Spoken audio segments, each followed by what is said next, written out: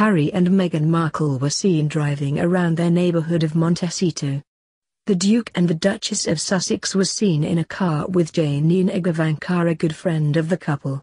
Harry and Janina were sitting at the front of the car while Meghan, the Duchess of Sussex, was sitting at the back. It was speculated that Harry's wife was at the back because she was with baby Lilibet. Although Lilibet was not seen on the photo, a car seat was seen next to the Duchess of Sussex, which explains her position in the car.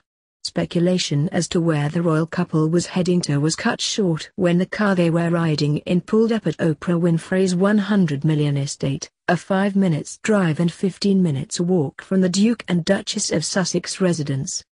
The trio was said to have stayed with the media mogul for an hour before going back home.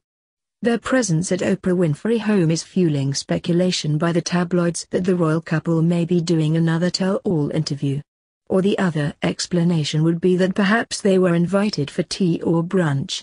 In any case, it puts speculation that Oprah Winfrey had ghosted the couple to rest, and it shows that the Duke and the Duchess and Oprah Winfrey are still very much good friends.